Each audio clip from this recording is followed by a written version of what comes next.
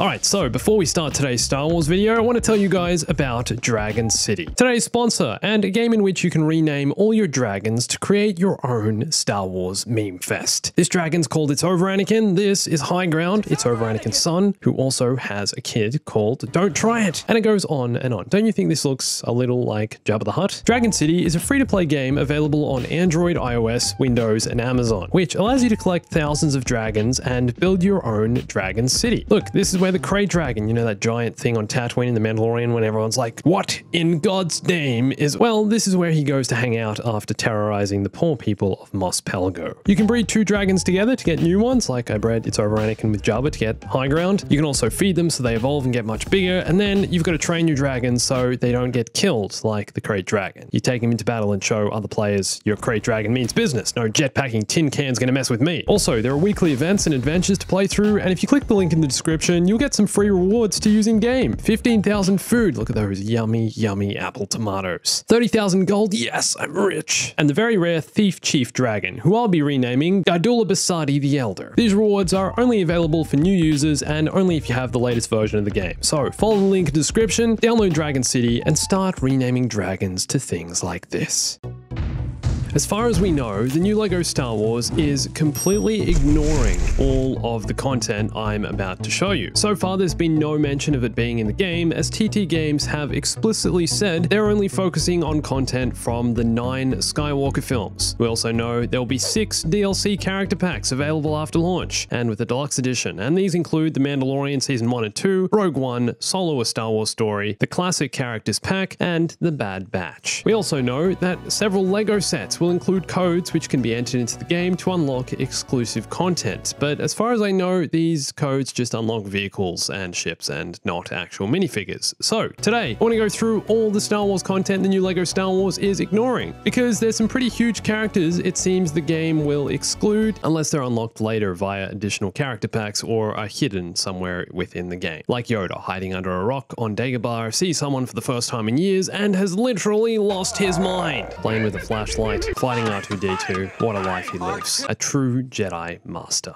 Hey everyone, it's Andrew. Okay, first up, the Clone Wars. It seems the Skywalker Saga will have some Clone Wars content with crossover Bad Batch characters, but it's not at all clear how much. LEGO Star Wars 3, The Clone Wars, which was released in 2011, is one of the most popular LEGO games ever made, so it'd be really strange for TT Games to not at least make some kind of reference to it, right? I think it's likely we'll see certain Clone Wars characters appear in the new LEGO Star Wars, like it'd be hard to imagine the game without Ahsoka and Rex, just as, you know, additional characters you can unlock through a bonus or a secret or something, but I don't think we'll get much more than this. Super unlikely there'll be Clone Wars themed appearances for Obi-Wan, Anakin, Maul, or anyone else. The game is much more focused on the Skywalker films, so Clone Wars minifigures seem like they'll be excluded. But what about other side characters like Cad Bane, Commander Gregor, Cody, Ventress, Savage Press, Hondo and Naka? At the moment, it's unlikely we'll see any of these characters make an appearance in new LEGO Star Wars unless the game receives a retro Clone Wars pack. Would be great to get this down the track to make reference to the LEGO Clone Wars game, and even though that game was released 10 years ago, I'm assuming they'd still have the minifigures and character animations on file at TT Games, so upscaled versions shouldn't be too difficult to integrate into the new game. But that said, the new LEGO Star Wars is built in an entirely new engine, so it's possible they'd have to start from scratch redesigning character animations in the new engine. And LEGO Star Wars The Force Awakens, the last LEGO Star Wars game released, had a Clone Wars character pack which included Asajj Ventress, Aurra Sing, Barriss Offee, Cad Bane, Captain Rex, Commander Cody, Hondo Ohnaka, Savage Press, and a Republic gunship. So wouldn't you love to see Clone Wars DLC down the track and all this stuff come to the Skywalker Saga? Okay, next up, closely related to the Clone Wars is Star Wars Rebels. And there seems to be even less of a chance that any Rebels content will be released for the Skywalker Saga. Star Wars Rebels aired between 2014 and 2018, meaning by the time the new LEGO Star Wars actually releases, the series will be even older in the Star Wars timeline of releases. A bit different to the Clone Wars, which received Season 7 in 2019 and is still being referenced and closely related to the Bad Batch. So Rebels feels quite old now, and unless TT Games have already included some Rebels content in the Skywalker Saga, as bonuses, Easter eggs, whatever, you'd have to feel they'd be prioritizing other packs and characters based on more recent recent, more popular Star Wars shows. I just think it's a lot harder to convince people to buy an additional character pack now based on characters from a TV series that wrapped nearly 4 years ago and doesn't have the same lasting presence as the Clone Wars. So which characters are we missing out on? Well, LEGO Force Awakens also featured a bonus Rebels character pack featuring Ahsoka Tano with her white lightsabers, pretty cool, Chopper, Ezra Bridger, Hera Syndulla, Kanan Jarrus, Sabine Wren, the Seventh Sister Inquisitor, Zeb Aurelios, and the Ghost. So again, it'd be great to see these characters eventually make their way into the new game, but also again, it really doesn't feel like a priority. Okay, next up is a new Star Wars show that's been filming for the past few months, Andor, the Rogue One prequel, which I'm finally starting to get more excited about the more I learn who's involved in the show. Diego Luna plays Cassian Andor, of course, but the show will also feature the return of Forrest Whitaker as Saw Gerrera, so we'll likely see how this connects to the Bad Batch, Fallen Order, and so much more. They seem to really love bringing Saw Gerrera into all of this, as well as Stellan Skarsgård playing a new role, and I've also heard that Ben Mendelsohn will be returning as director Orson Krennic, which likely means it's time to deploy the garrison!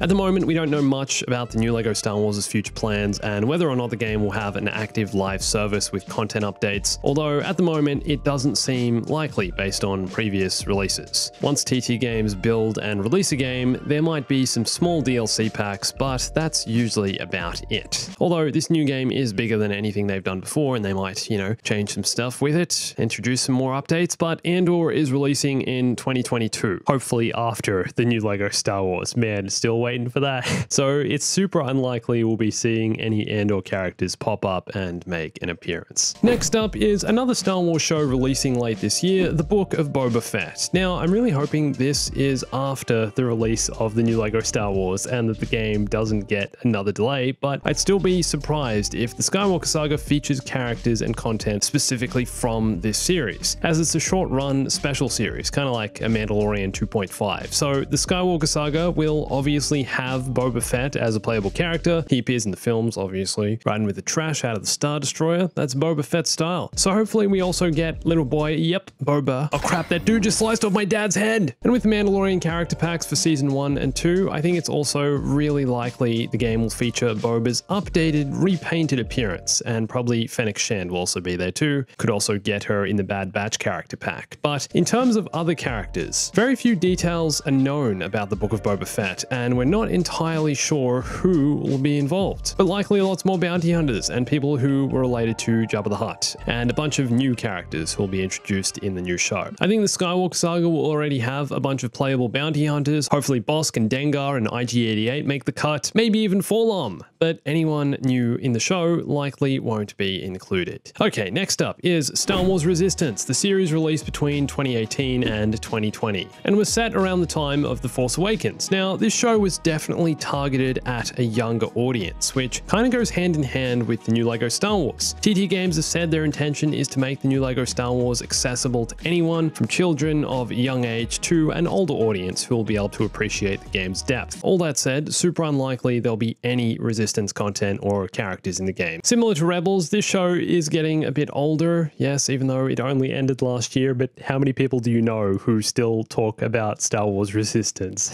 Alright, here's an interesting one. LEGO Star Wars The Force Awakens featured a Freemaker Adventures character pack. For those who don't know, LEGO Star Wars The Freemaker Adventures was an animated series aired on Disney XD, and parts of it are actually pretty funny. You can tell it's influenced by some of the LEGO humor in the LEGO games. Love Palpatine in this series. He's great, like the LEGO Holiday Special. The final episode of The Freemaker Adventures aired in 2017, so again, I think it's unlikely we'll see any of these characters or content in the game because it's not where the focus is right now. Alright, so what about some of the other new Disney Plus series and films? After the Book of Boba Fett, Mandalorian Season 3, and Andor, we have the Obi-Wan Kenobi series. I think even Mando 3 is too far into the future to be featured in the game, and the same goes for Obi-Wan. Obi-Wan will obviously be in the game and probably multiple versions, as in Phantom Menace with the rat's tail, Attack of the Clones with the mullet, Revenge of the Sith with the combed hair, and Old Man Ben Kenobi with the white hair. Maybe we'd get a Tatooine middle-aged Obi-Wan from the new show, but but we'll see. And the same goes for all shows that follow this: Ahsoka, Rangers of the New Republic, The Acolyte, even the film Rogue Squadron. Some of these projects are still way too far into the future, so it's not likely we'll see them in the game unless they keep updating it for a few years to come, which could happen, we don't know yet, but unlikely. And just a few other things I wanted to mention: even if we are getting DLC character packs from certain films and TV shows, there'll be no story content from them, including Solo, Rogue One, Bad Batch, and more. The story and set pieces, open world, and entire game of the Skywalker Saga are focused on the Skywalker Saga and the 9 Skywalker Saga films, and that's it. But LEGO The Force Awakens also received a few level packs released after launch, including Jakku Poe's Quest for Survival, First Order Siege of Takodana, Escape from Starkiller Base, and my favorite, the Phantom Limb level pack, where you get to discover the thrilling adventure that led to C-3PO's new red arm. Riveting stuff, love it. The Force Awakens also got a few other character packs. There was a droids pack with General Grievous, R5-D4, W1LE, and others super random. There was a Jabba's Palace pack with Jabba himself, Slave Leia, Boushh, and lots more. These characters will all likely be in the game because they're from Return of the Jedi. But some of the packs also included some really minor, obscure characters I'm hoping we'll see in the new game, but they might skip a few. We know we're getting a playable Yaddle for the first time ever in any Star Wars game, but what about Aayla Secura, Ki-Adi-Mundi, Kit Fisto, Luminara Unduli, Mace Windu, Plo Koon, CC Tin, Shark T? I'm really hoping that because the new game is focusing on the Skywalker Saga, we'll get some really random, obscure characters to play as. Hopefully my man Kit Fisto doesn't miss out, or what about Even Peel, or Yarl Poof, that legend from Robot Chicken, hiding in the cafeteria. So what's one character you'd love to see in the new LEGO Star Wars you're not sure will be included? Let me know in the comments. And don't forget to check out Dragon City and claim some free rewards, and download the game using the link in the description. And for more on the latest in LEGO Star Wars, you can watch one of these videos here, and follow me on Instagram, Twitter, and join my Discord for lots more Star Wars gaming news, updates, and everything you could ever need.